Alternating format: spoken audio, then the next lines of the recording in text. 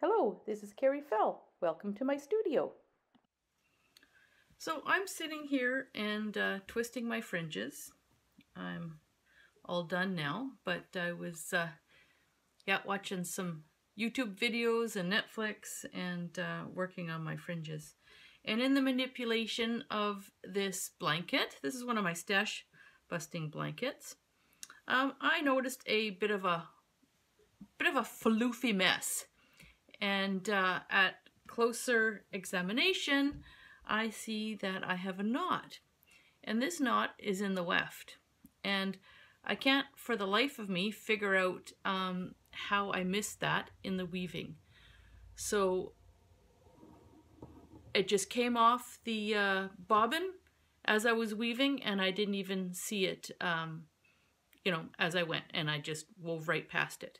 So this was a bit of a ball when I discovered it. I kind of picked at it and see that there are two ends, and it's just a knot.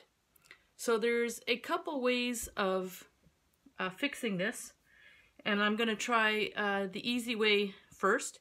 This can't stay. We can't have knots in the weft. Even if I trim it very closely, the knot will probably come undone, and then that will give me a hole in the weaving after I wash it. So this hasn't been wet finished, so this is the perfect time to do the fixing. So the first way of doing it, the first attempt, we'll see if it works, is to untie that knot, and then I'm going to sew it in so it's overlapping, just as if I'd overlapped it in the weaving process. So I'm just going to go find a needle and pick open this knot, and we'll see if it's a typical knot or if it's one of those funny ones where they do knot some of the plies and then yeah. So let me go find something to open up this knot. So I found a little tapestry needle. It's a little blunter than a sewing needle, not super pointy there. I don't want to pick apart the plies of the yarn, I just want to open up the knot.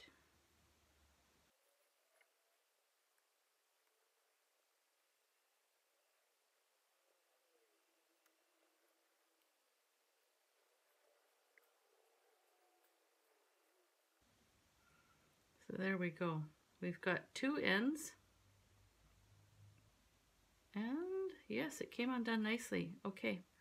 So I won't have to do the other repair, which would be to find the weft yarn and sew in a piece a few inches long that covers that hole, and then snip the ends. And then I would have two overlapping areas.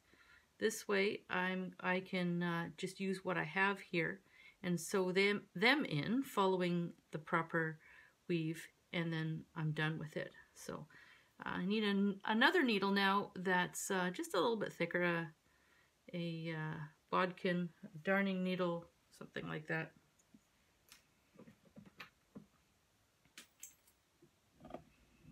Of course, I dropped that one on the floor somewhere. Where's my magnet when I need it? I'm going to do this short one first. So what I need to do is find the weave, find the line it is. It's this one here. And I need to figure out the over-under sequence for it. So what I'm doing is I'm comparing this line here that it's coming from with its predecessor over here to see where the yarn falls. And this is the bottom of this diamond, so we're looking at the bottom of this diamond. It's this row here. So it goes over 3, under 2, over 2, picking up this one here on this side. So over these 3 threads, under 2, over 2, under 3. So I'm just following the thread there. Once I've got it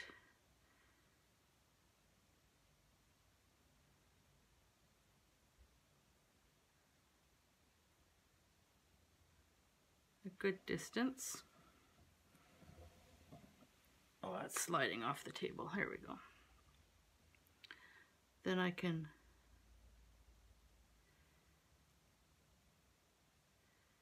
take this yarn, feed it through the eye, and pull it through. There we go. It's now running parallel to this one. It doesn't have enough of an overlap for me. Yeah, I want to overlap it some more so that there's a good long overlap, and then if any of it works out, like works its way out in the wet finishing process, then I can trim it. So now I want to work this end back in, and it's the same thing. It goes over 3. I'm now following this little line here that's already there.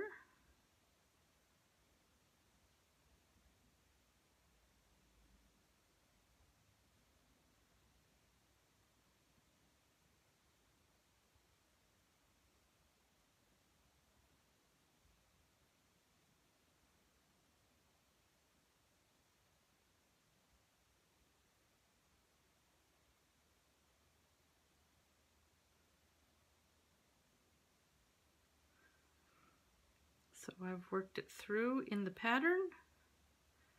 I'll feed this end through. Like that. And I'll pull it through. I won't pull it too tight because we want it to settle in place in the finishing.